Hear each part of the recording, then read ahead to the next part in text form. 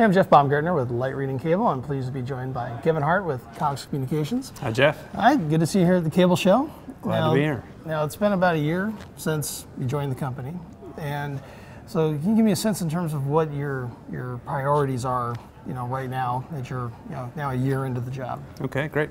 At Cox Communications, we're obviously focused on our customers, but we've really been investing in new product launches and innovation, both for residential as well as our commercial business.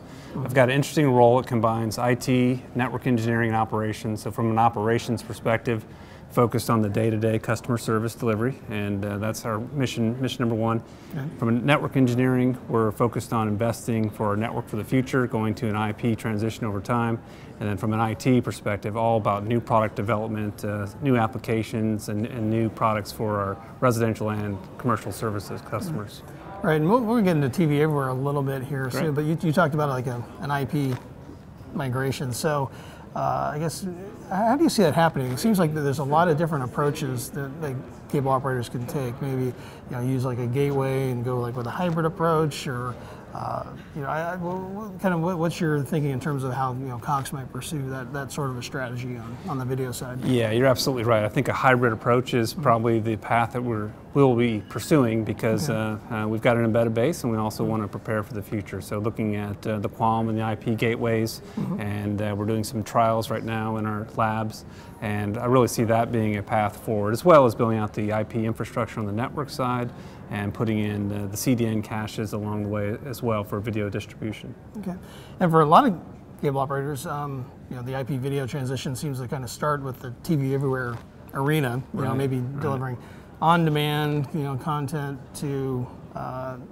customers in and out of the home, but also some live video. So, and I think let's start on the live side. You guys last year, I think it was, launched an application for the iPad. So kind of give us up the speed on where you are with that product, and what do you guys see kind of happening here in the months ahead? Right. What are kind of the next steps? Yeah, we were very excited to launch our Cox TV Connect, which is live feed to the iPad.